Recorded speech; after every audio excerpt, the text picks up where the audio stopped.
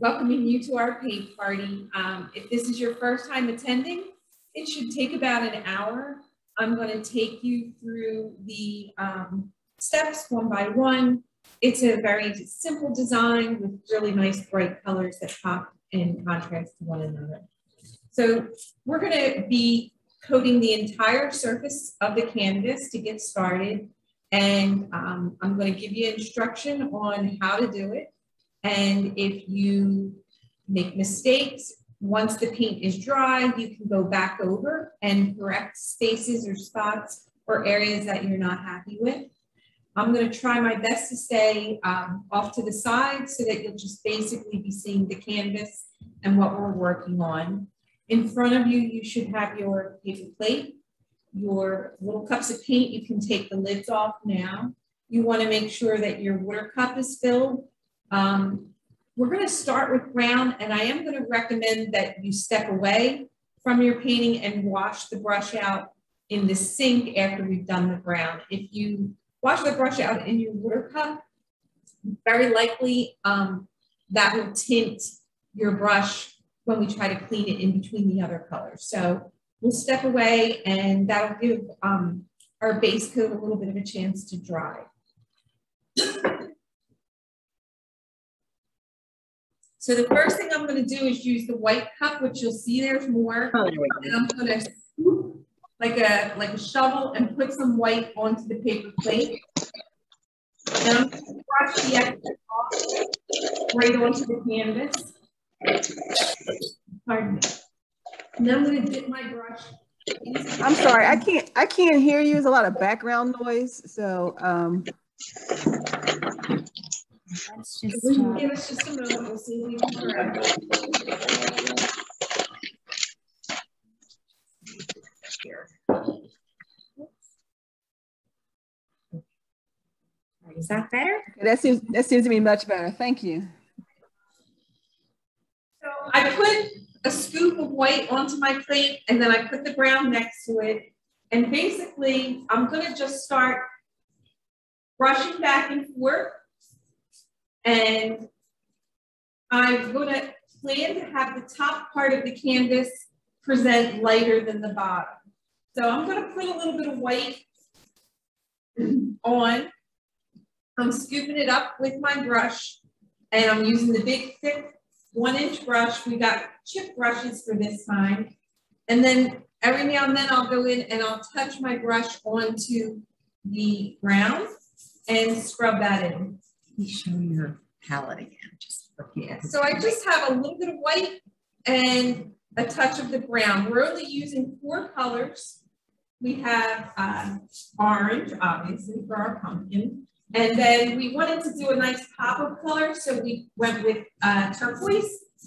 And the brown that we're using today is burnt umber. There's also raw umber. That's a little more deep.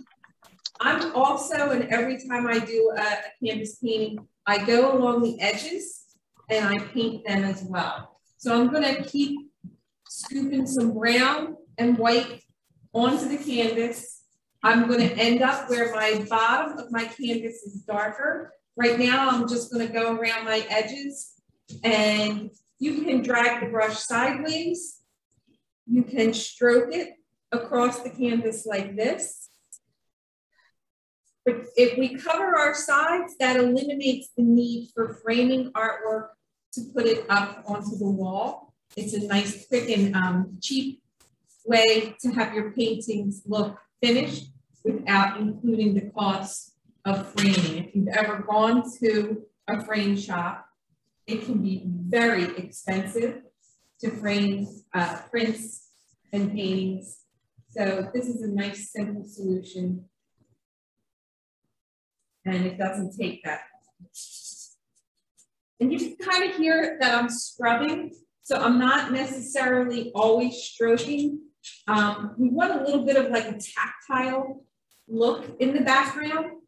And that's achieved easily by just taking your brush and scrubbing or scraping it. And I'm just going to keep dabbing the color until I have all 4 sides. And then I'll focus a little bit more on the surface. Yeah. So that's all he needs is to clear and just tell them that he would prefer evening class. So they're supposed to be doing one a month. No, Okay. I just muted people. Okay.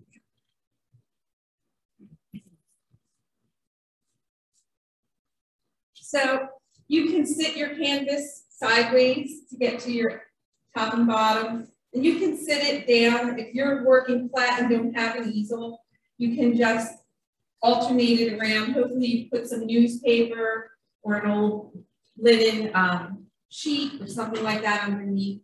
And I'm just going to keep working on filling in the entire background of the canvas.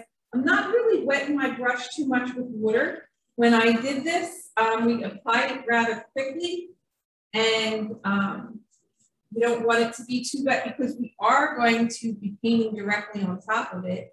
And if you make it too wet, it's going to take a lot longer for it to dry. So you can see there's not a specific direction. I'm just boldly going on with the brown, and then if it looks too dark, throwing in a little white. I will say it is easier to darken with acrylic paints than it is to lighten. So you don't want to start off so dark that you have to use a ton of white to lighten it up. You want to build up your color as opposed to try and lighten your colors. And I kind of like this brown. It has a red undertone. So I think it's like a very rich, beautiful shade of brown. And it goes really nice with accenting the pumpkin and the stem when we're all done. How's everybody doing?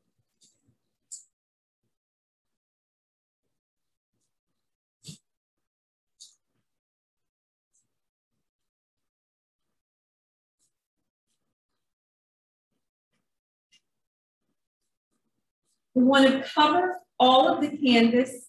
One of the things I think that can detract from having a nice finished look is if you can see the texture of the canvas through the painting. So you want to make sure that you've applied the paint thick enough. In this area here, the canvas is bleeding through. So I'm going to make sure I scrub in and you don't see canvas showing through.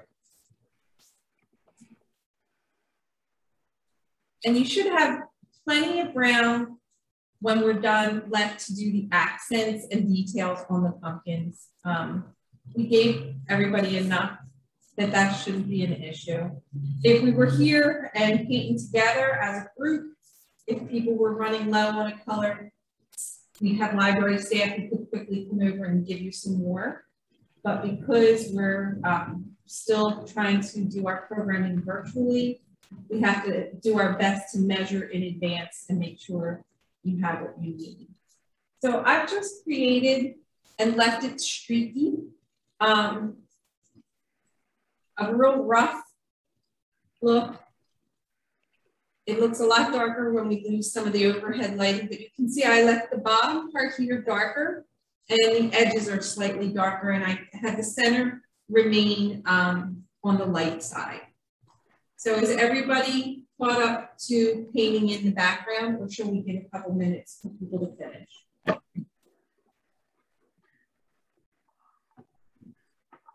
I'm going to stay away now, and I'm going to go take my little chip brush and rinse it real good in a sink to get the brown paint out.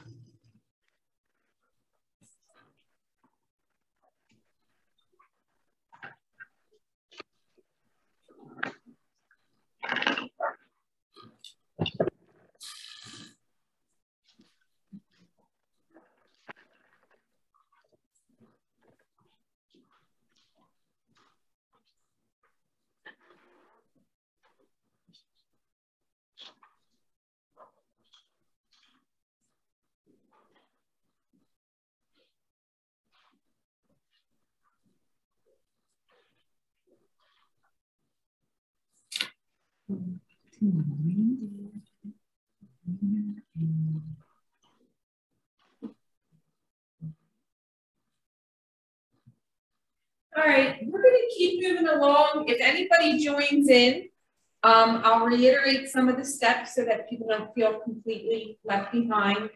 We started by putting some white onto our plate, scrubbing the white along the edges and around the top. And then we used the burnt umber and we mixed it on our palette, not a whole lot of brown into the white, and just started scrubbing. We've gone all the way around all 4 edges so that it's finished if you were to hang it on the wall. All right. I'm going to use a paper plate and I'm going to kind of fan my piece to try and dry the surface where we're going to start to put the pumpkins in. And we didn't use a template. Pumpkins are amorphous and round and not all the same shape. So if your pumpkin is fat and squat, that's okay. And if it's long and lean, that's okay. There's no wrong way to do the pumpkin. I'm going to use the orange, put it onto my palette just so I can dab in. It's very thick. And I'm going to start with just pure orange without mixing any color. And what I want to do is I'm going to make the shape of the outline of it. If it drags in some brown, don't panic because we're going to go over. But I'm going to try to keep about 1 inch to 1.5 inches from the bottom. And I'm just marking it like this. I'm going to do the same thing here and just kind of mark with my brush, a gauge. It's about, I would say, a little more than 1/4 of the way up. The bottom one is going to be the largest. And I'm just holding my chip brush sideways and kind of using it like a pencil to draw. I'm staying between 1/2 inch and 1 inch from the side. Step back and look and make sure you look like you're centering your pumpkin. And I'm just blocking it in like this and then stroking with my brush straight to start to fill in. I'm not defining the top area here because we're going to leave some space to put the blue overlapping and coming down, and we can always go back in and fill in. So I'm really just, I use the side of the paintbrush with some orange to create my edge.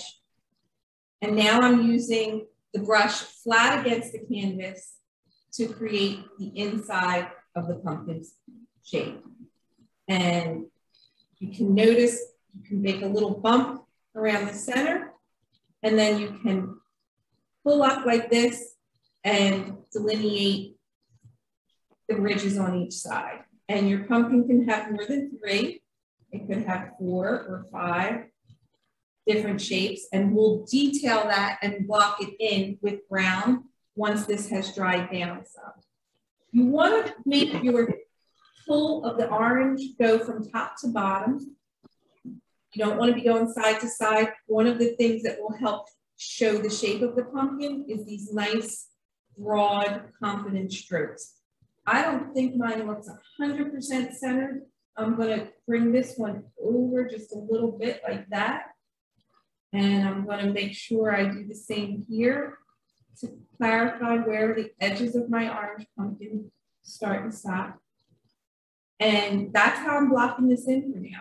And you can see some of the brown coming through, and that's perfect. We want to have some of that, okay? We're going to mix blue on top of our orange pumpkin. We're going to put white on top of our orange pumpkin, and we're going to do the same with the other pumpkins and have colors mix in. So I kind of left the top really jaggedy. You can see where the brush strokes are, and I'm going to leave it like that because now I'm going to get ready to put my blue pumpkin in. At this point, you can use the water cup that we supplied you with and rinse your brush and get the orange out of your brush that way. The reason I said to go to your sink to clean the brown out is because it's such a strong color. We didn't want it to overpower the other colors as we lay them on. So you should have some paper towels. You want to blot your brush after you put it in water. You don't want to have it be really drippy.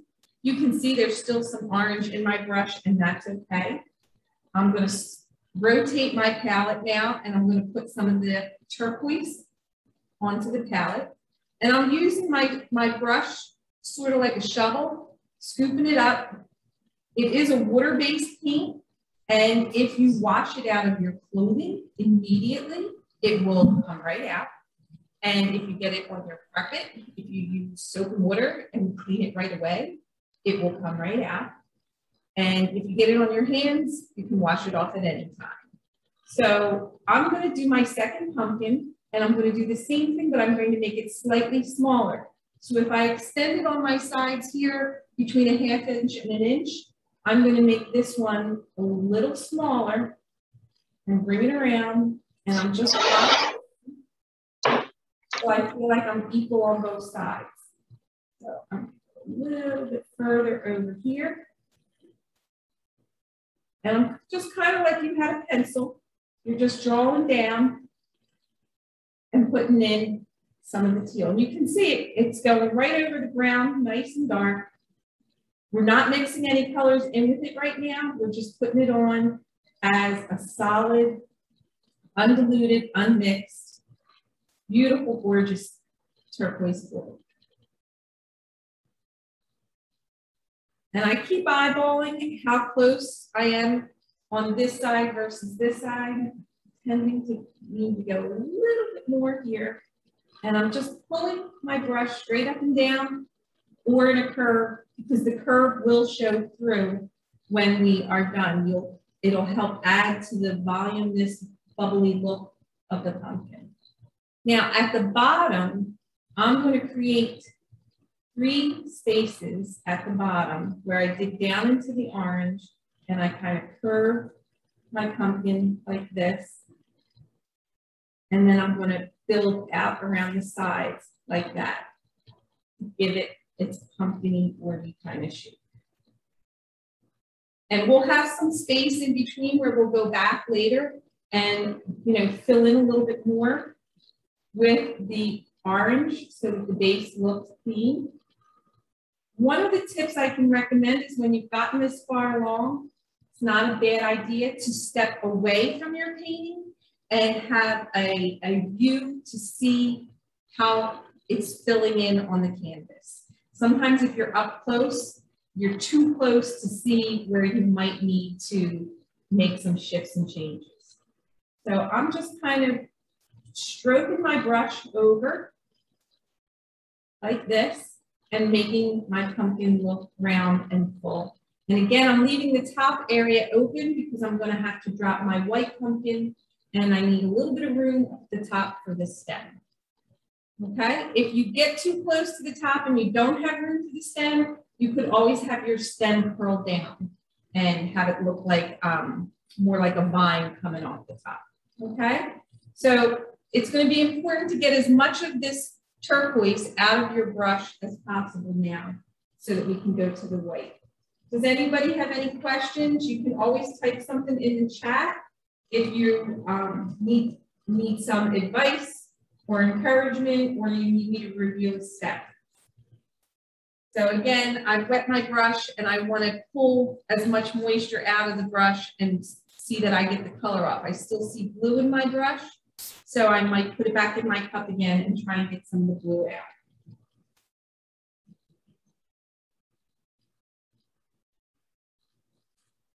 And I'm blotting it with a paper towel to make sure it's not going to be running. My next step is my white pumpkin. And I'm not going to be dipping my brush in and out of the white, because if you were to dip in and start painting, you could drag other colors in. So I'm always going to scoop and put some onto the paper plate. And once I have it on the paper plate, then I can go ahead and block in my top little baby pumpkin.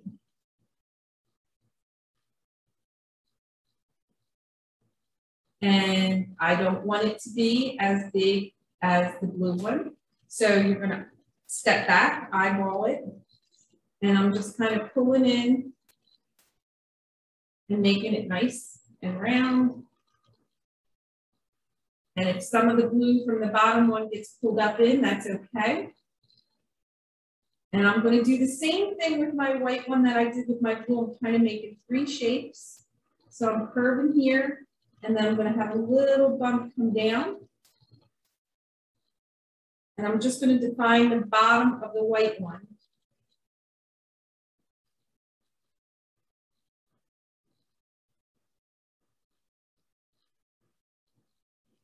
So you should see a little bump where you're going to have a line, and that's going to give me an indication of where I will pull up. You see, I can go like this and kind of mark out where there's going to be lines in the pumpkin when we're ready. So this is my white pumpkin. I'm a little closer to my top than I was in the sample painting, but I'm not too worried. I'll just put my stem in and over.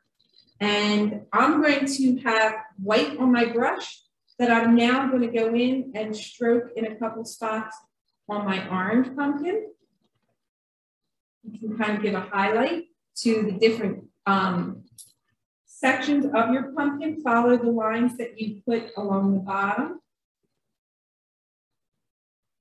And you'll see if you curve your brush, kind of rocking it back and forth, that's giving my pumpkin like a very full round look. You don't want to cover the whole thing.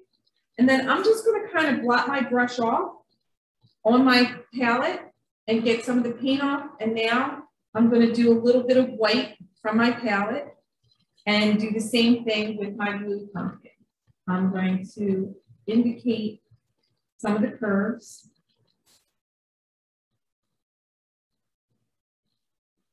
And by rocking your brush back and forth, that helps like show the roundness of the pumpkin. You want to make your strokes confidently from top to bottom whenever you can. Okay, so I have that locked in. A little bit more. We can always go back in with our detail brush when we're done. I'm going to do the same thing, scribble my brush off a little here, and then I'm going to touch the corner of my brush, just a corner like this, into the brown. If you have too much on your brush, use your palette and wipe it off. And I'm going to just very lightly mark with the brown and pulling a lot of blue in there. Ribs on the pumpkin. All right, I'm going to stop now using my chip brush. I'm going to put that in the water so it stays good. The brushes that we provided you with are yours to keep, but you want to take good care of them. You want to wash them and dry them when we're done working. If you leave paint in the brush thinking you'll get back to it later, you will not be able to use the brush later. I have on my plate still some orange from when we were painting. And I'm going to use the small angle brush to go in and go right up along the edges. And I'm going to fill in wherever there's a little bit of an edge underneath the blue where we kind of left it so that we could figure out where the blue began and the orange ended. And I'm just pulling down and cleaning up the edges so you don't see any of your background color coming through. You can also at this time use your orange to create a little bit of shading around the edges. You don't have to have really, really bold shading. It's subtle and nice seeing the different bright orange versus the whitewash orange. And I'm just kind of working it in a couple spots so that there's a nice pop of solid clear orange. And again, I'm kind of pulling my brush in a curving, rocking motion. So that's what I've done with the orange. And I'm going to clean my brush and kind of do the same thing with the blue. And each time you clean your brush in a water cup, you want to take your paper towel and pull the water and the other colors out. And I'm going to go into my blue pumpkin, and up at the top here, I have some areas where I didn't fill in because I was waiting to block in my white pumpkin. So I'm going to use this time now with my angle brush to go in and just fill in those spaces. And I typically put my brush up against the edge of the white and pull down. And that gives you a pretty clean line.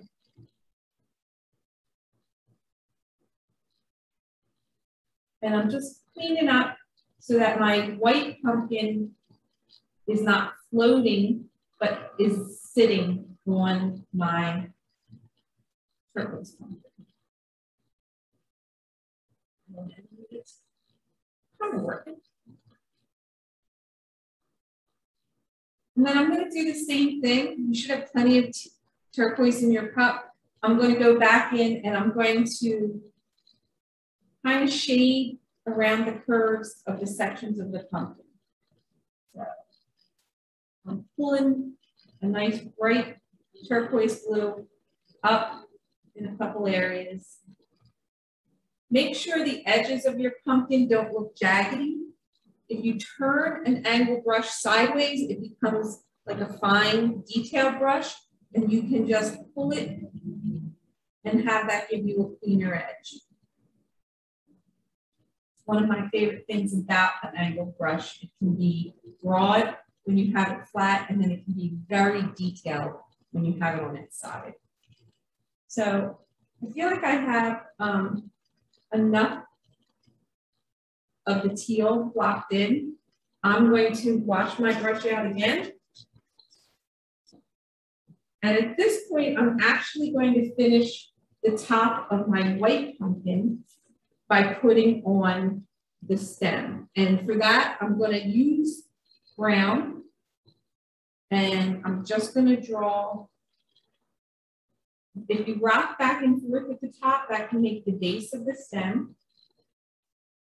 And then I'm going to have my stem just go like this. Close to the top. You don't really want to go all the way at the top. And it's nice if your stem is a little wide at the end or has a little hook, adds a little bit of character. And I'm just blocking it in. If you want to make it jaggedy, you can do that. So it looks like it's holding on and clasped onto the pumpkin.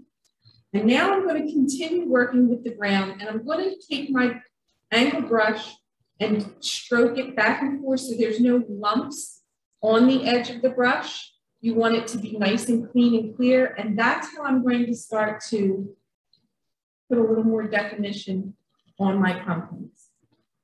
I'm going to do a line where the pumpkin curves. I'm going to grab some more of this brown. You want to make sure before you go to do your definition lines that there's no lumps. Check your brush and make sure it doesn't look bumpy. And I'm going to stroke from top to bottom to show the curves. And I'm going to highlight that when we're done.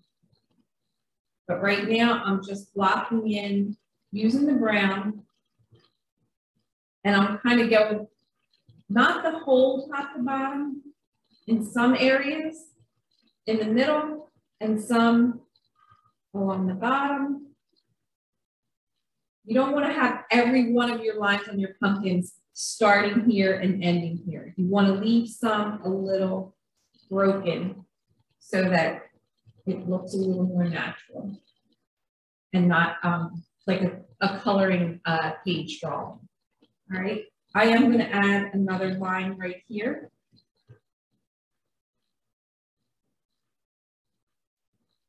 And I think I'm going to stop there on my orange one. So I'm okay. I'm going to put a little bit of brown shading across the bottom like this. And I'm just, again, curving up.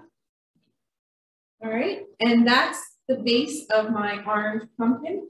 And then I'm going to use the brown. Again, check in between each time. Make sure there's no lumps and bumps on your brush.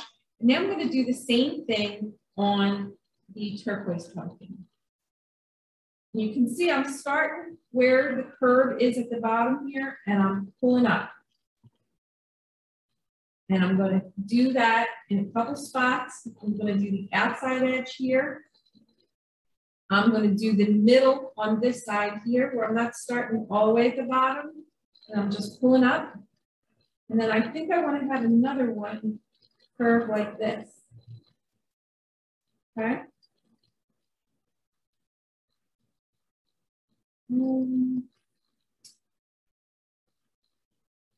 I might do a little bit up here. Every now and then I look at my brush and I can see lumps. And if you have a lump on your brush when you go to commit, it's going to show up. So you want to do your best to keep it clear. All right. So you put a little extra brown along the bottom of each pumpkin. That gives it weight at the bottom, makes it look like it's being held down because of its weight and natural curve of the pumpkin. I'm going to do the same thing now up at the top on my white pumpkin. I'm going to start at the bottom and curve up like this. And then I'm going to go over to the side and do it again. And I'm going to do a little line here. And I'm going to pull from the top here, just a little shade. And I can always lighten it up if it got too dark. That might be a little too dark for me. And then I'm going to do the same thing on my outer edge here. I'm going to scrape some of the brown off my palette like this, off my brush, and I'm going to go in here and lighten this up just a tad. That doesn't have to have quickly that up. Okay. So we've kind of broken up each of our pumpkins, and now we're going to be playful with them, and we're going to add the contrasting colors to one another. So I'm actually going to, and I'm not cleaning my brush anymore, I'm just kind of wiping any excess paint. It's not as imperative at this point that you have a purely clean brush.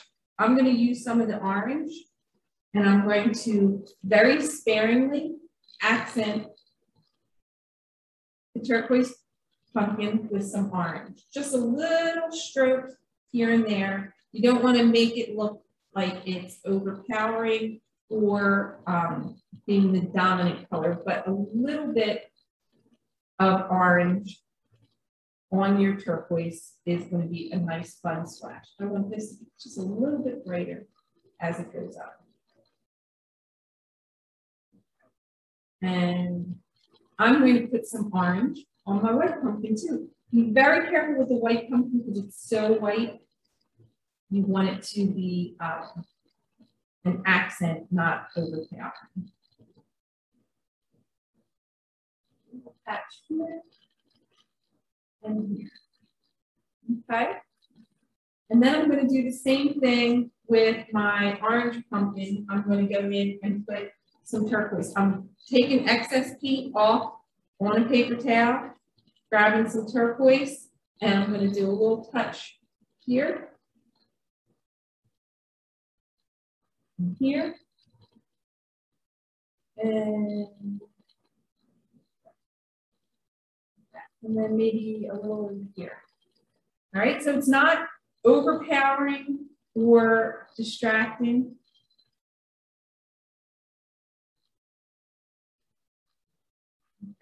So that's my turquoise in my orange and my orange in my turquoise. It's like you got the chocolate in my peanut butter.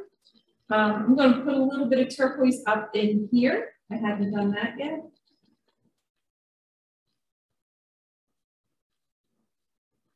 And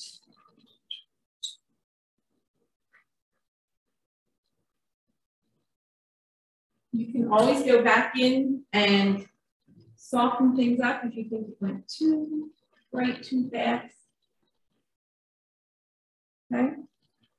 And we have no white in our orange. Let's do a little bit of white in the orange. Just do a tiny bit of that here. And you want to be light with your strokes.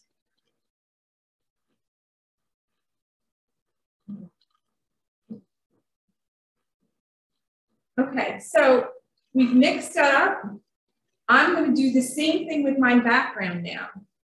I'm going to put a little bit of turquoise along the background. Kind of brush it in different spots.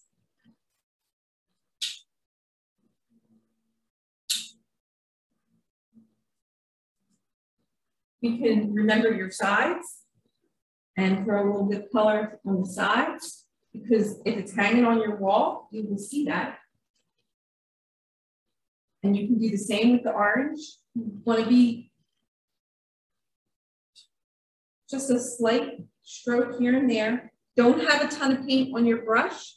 Just have a little bit of color on the brush and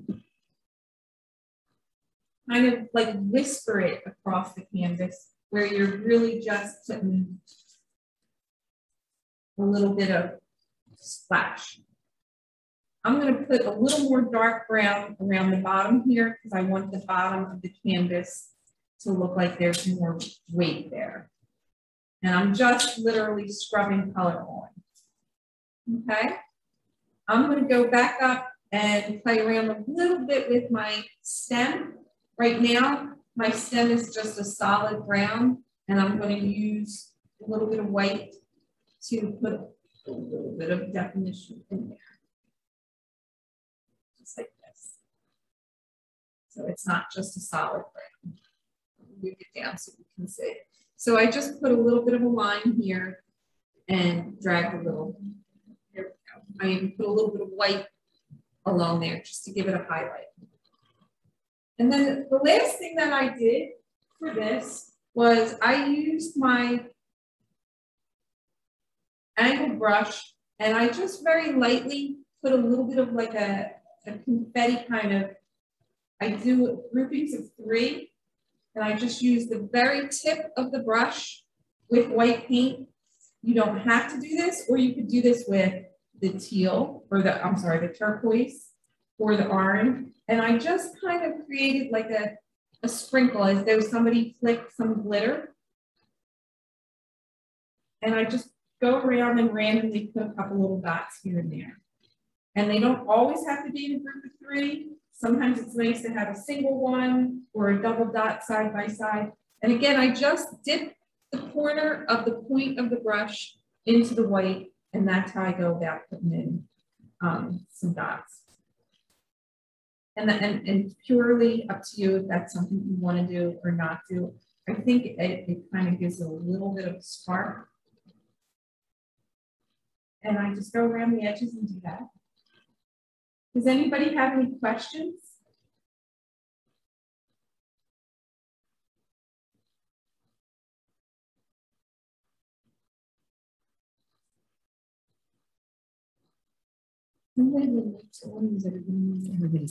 Everybody's muted.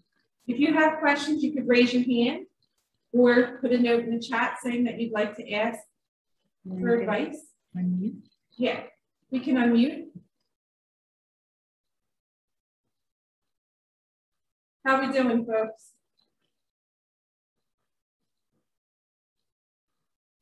Everyone's so busy painting.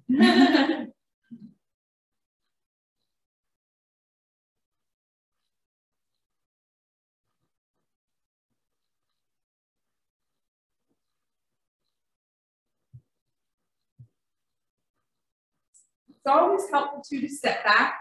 You might find that you have completely neglected one corner or one section of your painting, and you would like to put a little pop somewhere, whether it's a darker teal or turquoise, or if you want a brighter shadowing of orange somewhere. This gives you the chance, if you step back, to see where you might need to do that.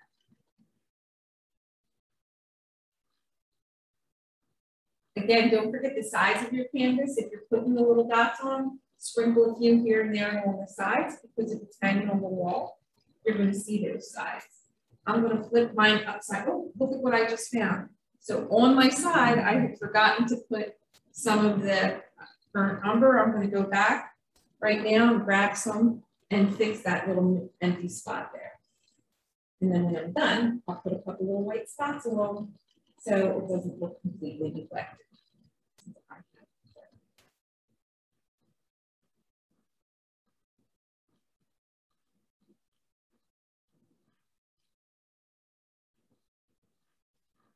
We are planning to do another paint program in the month of December.